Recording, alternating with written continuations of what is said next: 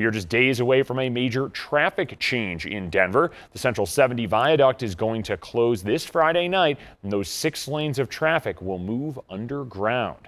Traffic anchor Jason Luber takes us inside that tunnel, touted as one of the most technologically advanced stretches of highway in the country. The new section of Central I-70 actually runs below ground for about 2 miles. 1,000 feet of that is a brand new tunnel. For reference, the Eisenhower Tunnel is about 8,000 feet long, and this tunnel is full of all kinds of new interesting technology. The first thing you'll probably notice as you enter the tunnel on the east side are these 9 enormous jet fans on the roof. They'll be used for 2 reasons. The first, if air quality gets poor because of stop-and-go traffic. How do you determine which ones you want on at which times? So the system is smart enough that it will actually turn on the jet fan with the least amount of wear and tear on it. The fans will also be used if there's a fire to clear out the smoke. While the fans may increase the fire's intensity, the fans will also create a clearer air pathway for people if they need to exit. And to make sure the fans don't fan the flames, there's a deluge system to flood a fire with a hurricane of water. When the deluge system comes on, it drops 3,500 gallons of water a minute. That is just in that one zone. There are 10 zones in the tunnel where that deluge system will help handle a fire until the fire department can get there.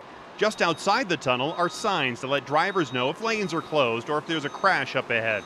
And there are also speakers so police or the fire department can talk to drivers if needed.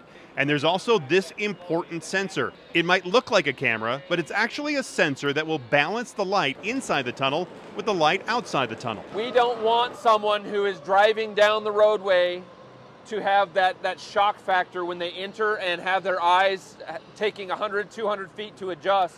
By the time their eyes adjust, now they're back out. And they have to back adjust to the way it was, just the ambient light. The technology in this tunnel is really astounding. From the lighting of the LEDs, from these huge jet fans, from the deluge water system in case there's a fire.